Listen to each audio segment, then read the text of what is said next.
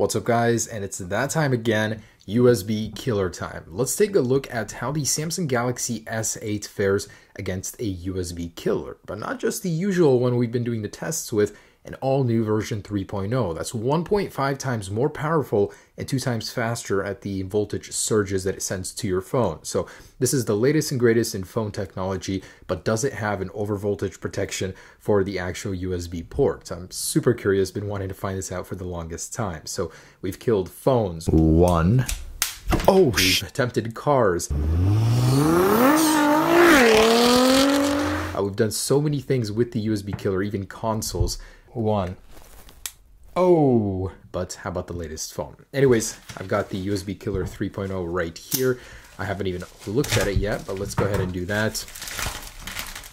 And it does come with a nice new adapter set that bypasses security on most phones. So this says USB Killer 2.0. I'm not sure if they didn't update the packaging, but I'm hoping they sent me a 3.0. So this is the adapter set, not the actual USB killer. This is basically going to bypass the security on iPhones. So I'm actually going to attempt to do this test again on an iPhone 7 Plus, because in the earlier video, it didn't actually do anything to it except kill the lightning port. This time it should actually kill the phone, hopefully. All right, so here she is. Now, basically the adapters that it comes with allow you to bypass any security that the phone may have and get a spark immediately through it. So I'm going to plug it into the tester shield, and we're going to have some fun today, see what can affect the Galaxies and what is protected. I'm going to try my laser against it, my EMP, just have some electronic torture here. Anyways, let's plug into the USB-C adapter included in here. So it's just this little adapter kit you plug this into, and basically this will plug into the phone. And yeah, let's go ahead and see what happens. So into the brand new Galaxy S8, hoping to get some sort of spark here. Might be a little hard to see, but here we go. 3, 2, 1. Oh, wow, that is powerful. This thing can create quite the spark. That's amazing. Wow. Holy crap, this thing is powerful. Okay, so I'm assuming this will do some proper damage. Anyways, before I get into that, let's have some fun with the EMP and laser and see what it can do to this guy. In case you guys don't remember, this creates an electromagnetic field that interferes with the phone. It can really screw up the display and does a lot of damage. All right, so I just want to demo something for you guys. This is an iPhone 5S and an EMP, what it'll do to it. So just like that. It really screws with the display and it can wash it out, do some crazy things to it. So let's get an iPhone 7 Plus in here, see what it'll do to that. All right.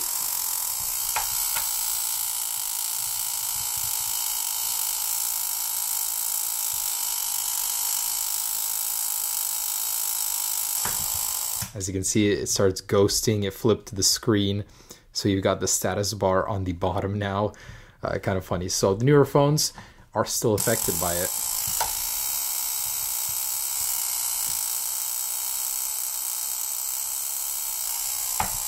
Yeah, you get a lot of ghosting in there, which is interesting. All right, and the Samsung Galaxy S8 clone, just out of curiosity to see if it does anything to this. Here's my iris scanning, by the way. All right. Oh, it does.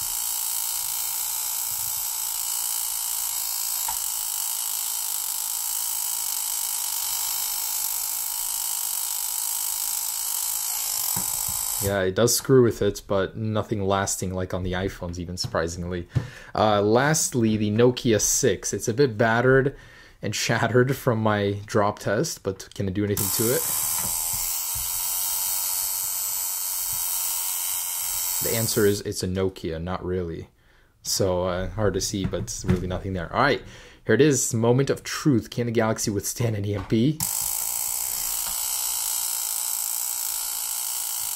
Oh, it flickers. Let's try the back.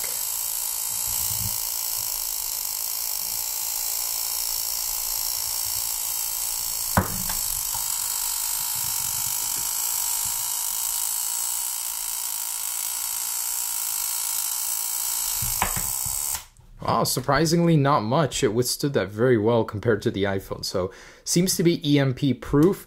Is it laser proof? Let's shine that laser into the camera, see what happens. This is the Arctic laser, world's most powerful handheld laser that's sold in stores. So beginning to record here. Let's see what the Galaxy sees before it dies by laser. All right, with the strongest mode enabled here, it is absolutely blinding. Let's shine it in this camera lens.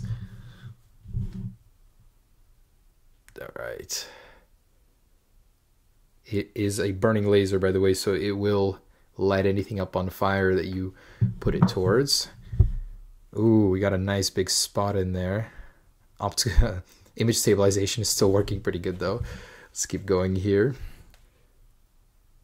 So this is extremely dangerous. As you can see, if it can do this kind of damage to a camera lens, imagine that shining in your eye.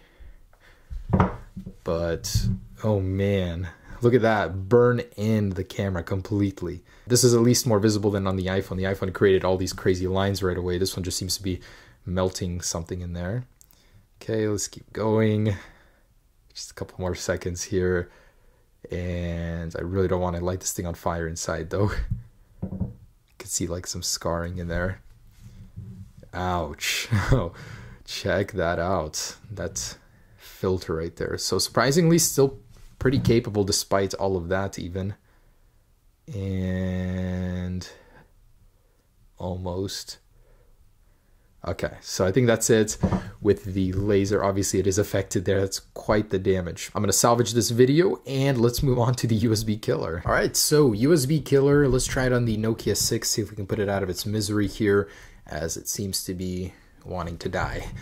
Okay, with the USB killer adapter set in there, plug it in here and see if I can get a spark going. This isn't on USB-C, so I don't know how strong it would be. Actually, no spark whatsoever, so let's just try and plug it in straight into the USB killer. All right, in 3, 2, 1. Oh, surprisingly nothing. So I don't think the Nokia 6 is capable of giving a power output, as the USB killer doesn't seem to be doing anything here. Okay, Nokia 6 is invulnerable. What about the Nokia 3310? I know, how am I going to plug that in there, but check this out. A USB charging cable, the only one I could find that would fit the Nokia. A reverse USB, so USB to USB. Hopefully that way we can get something to happen here. I don't know, guys, I had to know if the USB would work on the Nokia. So plugging this into this, and the correct charging cable, I believe is, okay, found it. All right, so let's plug in the USB killer, see if it does anything. I'm more than positive this thing isn't capable of outputting any sort of charge to power the USB killer. But here we go in 3, 2, 1. Nothing. Like Nokia 6, Nokia 3310 is invulnerable to the USB killer, probably because it doesn't output any power. All right, and versus iPhone, let's see if we can get through the adapter any sort of charge here. Oh yes, it does bypass that. So assuming it bypasses it, I can plug the USB killer in right now and have it kill this iPhone.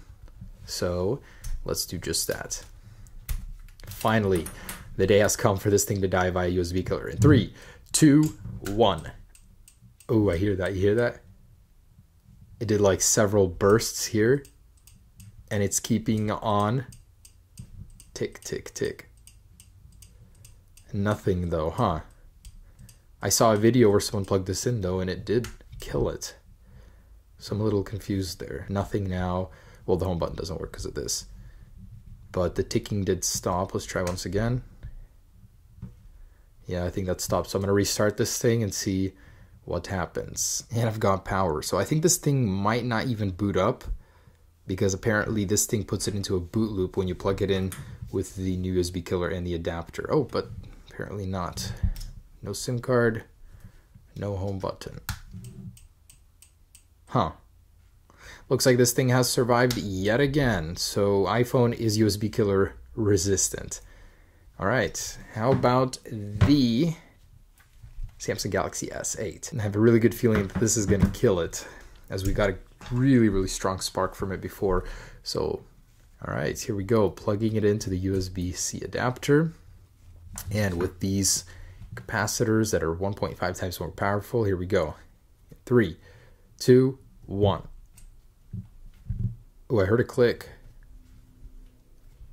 But nothing happened to this guy. Did Samsung really get smart here? That's awesome. Then again, it didn't really do anything to the Samsung Galaxy S7 either. Or the Note 7. So nothing happened here. Let's see if it still charges. Power plugged in. Ooh, it does charge still, huh? So Samsung has truly protected its port on the Samsung Galaxy S8. Nothing has happened. I can plug it in as many times as I want. Let's plug it in upside down here. Nothing.